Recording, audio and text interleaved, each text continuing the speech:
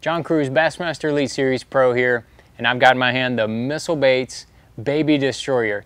Now I designed this baits as I designed all the missile baits. This thing is something that I've really been wanting for a long time.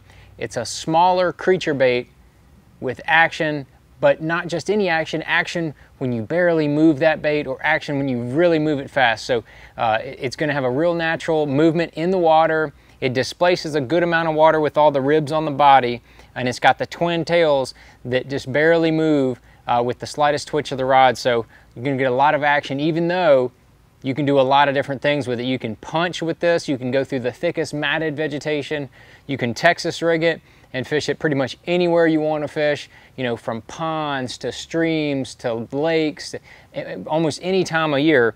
Just like I've got here, this Texas rig, put the little bobber stop in front of it of the weight, have anywhere from a quarter to up to a ½ ounce weight for most Texas rigging applications.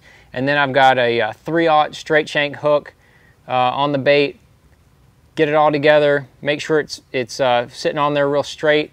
That water displacement of the bait helps the bait have that straight fall, and that's how I fish it on a Texas rig. You can also Carolina rig this bait. You can put it on one of those wobble heads to fish offshore.